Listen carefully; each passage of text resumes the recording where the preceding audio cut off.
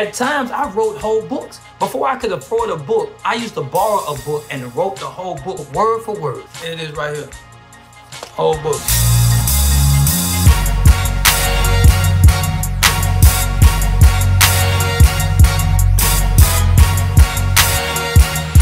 Today, we're going to talk about coming from wishing to winning.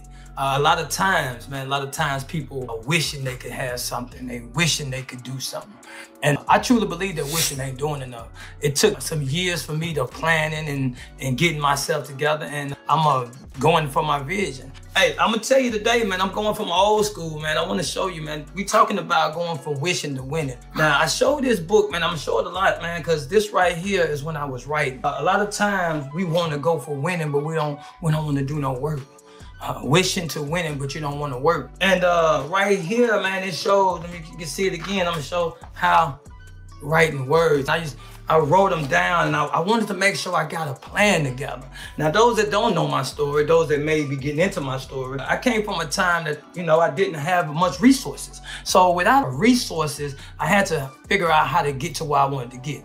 And I truly believe that you want to get to where you want to go, God put it beside you right now. If you need something to get anywhere else, it's right there with you today. Because if you believe that you're supposed to make it, then what you have around you, the people around you, you may have to get rid of some of them, but it's some people around you that can get you where you want to get today. And the reason how I know is because that's what I had. All I had was people, a vision, and opportunity to get some books.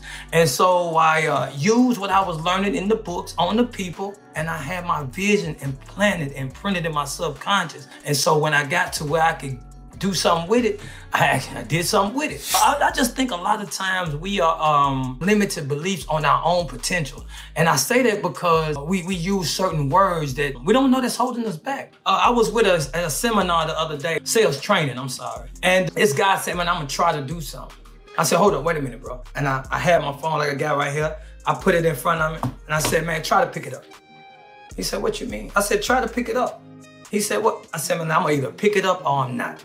That's the true bottom line. And see, he was like, man, you never understand that we have been programmed not to make it, man. We have been programmed with the people around us. We have been programmed to just live average life. I tell people right now, do not be average. Don't be average. We want to go above average mentality.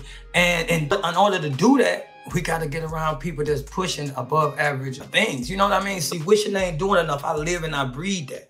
I really mean that. I can't wish for it. I looked up the word wishing, and wishing is thinking that something can happen. I mean, not even believing that something can happen, right? So I wish the world to be better. I wish that we have peace in the world. You know that's not gonna happen, but you wish it was, right? So it's all about me with mindset, man. Wishing ain't doing enough is something that you hear me say all the time. And it's so catchy that I think a lot of people, they gravitated to it and they make me wanna say it more. And that's just where we are today. I'm gonna tell you what it started with. It started with when I started studying finances. And it made me so mad how they did my grandma. I watched my grandma work all her life. And she was a nurse. And at that time, I'm thinking nurses are a high-paying job. But as she got older, I seen my grandmama not being able to pay for her medicine and stuff after she got through working. But I didn't know what was going on. It wasn't until I had some times on my hand, a little time to see what was going on in the world, and I started to read. I started to get that knowledge. I started to understand. That's why I say it's mentality, not money. I was in a place that I wasn't making that much money. I was only making like 17 cents an hour, but the knowledge that I was getting was gonna take me to where I could make over 30,000 a month. But only thing is the knowledge, man. And a lot of times we get so bombarded with things that we gotta do that we don't take time to sit down and try to take the time, get a peace of mind and understand where you wanna go. The reason why I keep showing this, man, I wrote out where I wanted to go. I wrote it out what I want. Here's a whole page on income. Income right there. I wrote it out what I wanted. At times, I wrote whole books. Before I could afford a book, I used to borrow a book and wrote the whole book word for word. It is right here. Whole book. And so my thing is, the reason why I say wishing ain't doing enough, do you have the determination to go ahead and change your life? I knew where I was, I didn't want to be there no more. And I knew I couldn't go back to what I was doing. And I knew that I had my children that I had to take care of. So I went all in, and then I gave God my life, and then I went all in. Let's get back onto what I was really talking about, is how wishing is not doing enough. It's only you that can change your future, your family, and yourself.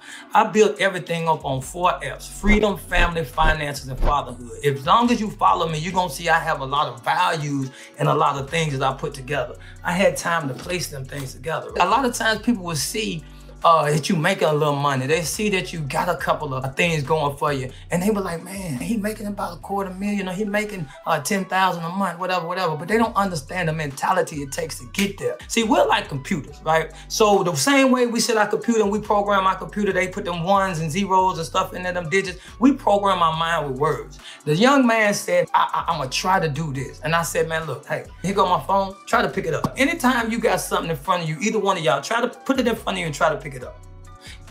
Either you're gonna pick it up or you're not. So my goal is to take my business to the next level, take people to the next level, and I'm gonna do it regardless.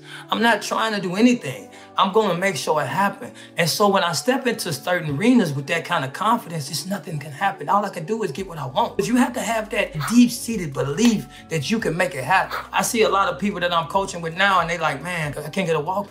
Well, what are you doing to get a walkthrough? Are you just waiting for the VAs to hit you up? Are you waiting for something that's falling in your lap? What are you doing to get a walkthrough? I went to a sales training, and my guy said, he'd wake up every day with a hot list, who you getting back today? And then he broke down 4 different people that he could go with: old customers, current customers, strategic partners, and leads. Those are 4 groups that you can bang down every day to get something, right? And I thought about it. I'm just waiting for my leads to come in. I got 3 other sources that I could go out and bust down and see what's going on, and I'm not doing it. It's because I got comfortable in one area, right? Oh, and the pink walls, I got the pink walls. Yeah, my cleaning company is pink, but the pink walls, because serenity is like royalty. You get into a room, and as I turn my lights off, if I turn these lights off in here, I got red lights around here. I want to sit here and think. It's called a launch pad for a reason. I labeled it the launch pad. I'll show it one day, but it's the launch pad, and I want my ideas to be launched from it. I want things to come. So I'm big on naming things. I know I've been all around the world today, but it's all mentality, right? We're still on the mentality. I'm big on naming things as Ascent Cleaning Solutions. The company Ascent, purple and gold, royalty, triangle, powerful symbol, purple, royal color, purple behind me, feeling serene. It all has something to do with the journey. So ascent, the word ascent means you start somewhere and you go up to the next level. You ascent, ascension. I put the spirit that I wanted into it. So I knew I was gonna bring something out of it because I put a spirit of success into the name. I started with the spirit of success, but guess what I did? I had time to think about it. I wrote that thing down. Some of y'all ain't even writing things down. If you like the content that I put up, hit the subscribe button.